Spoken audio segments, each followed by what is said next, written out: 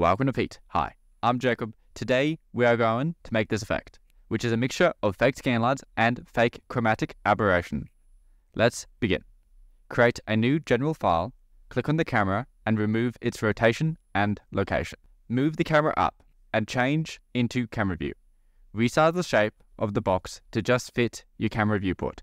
Then apply all the transformations. Now it's time to go into the shading workspace. Go back to camera view, delete the principal BSDF, add a mixed color node. Turn the B color into black. Drag off from the factor and add a wave texture. And set the scale to 50. Hi, it's Jacob from the future. Make sure to change the axes from X to Y.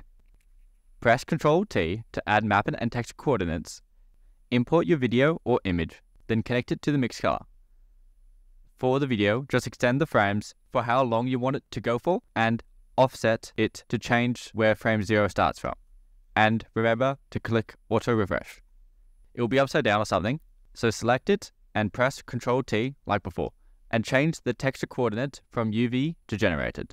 That's it for the scanlines. Now for the chromatic aberrations. Drag off from the video and add a separate XYZ node. Select that and the texture coordinate, map it and video, and duplicate all of those 2 more times. Add a combined XYZ node and connect the first X to the X and so on. Replace the video that was going to the color with the combined XYZ vector. If nothing changes, that's perfect. Now, when you change these mapper nodes, it will create the effect. You can change the location to offset the color, or you can change the scale, like X to 0.96, then the X location to like 0.02 to have the video sharp in the center and more extreme as you get further away from the center. Once you're happy, go to the output properties and change the file format to FFmpeg. Then save it and render it, and you're done. If you just have an image, effect you can do is animate the scanlines, which is as easy as putting hash frame as the phase offset for the wave texture. That's all, and thanks for watching.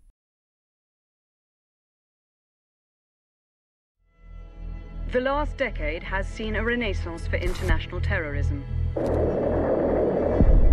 This has been precipitated, at least in part, by a status quo of negotiation and concession, enabling many recent terrorist actions to be successful for their perpetrators.